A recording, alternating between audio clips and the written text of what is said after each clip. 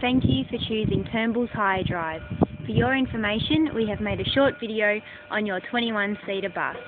Please be mindful of your height restriction of 2.6 metres. Please be aware that your vehicle is on an Australia-wide toll account. Please contact staff to purchase a day pass.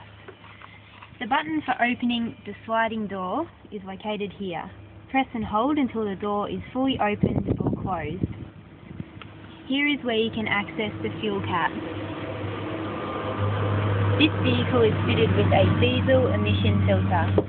While driving, a warning light may appear on your dash. If the light is flashing, no action is required. If the light is steady, please refer to your information card located under the driver's seat. To turn on the air conditioning and to get the fan working in the back of the vehicle, the buttons are located here. Seatbelts must also be worn and there should be no walking in the aisles. Your vehicle may already have some damage on it. We have noted existing damage with small THD stickers. Please be aware of these and cross-check against the damage control sheet that has been left in your vehicle.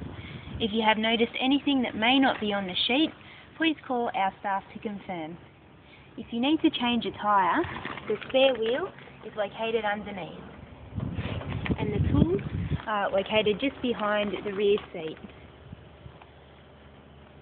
Your vehicle also has a tow bar, and the plug is a 7-pin large round. To access the keys to your vehicle, please find the key locker located at the rear.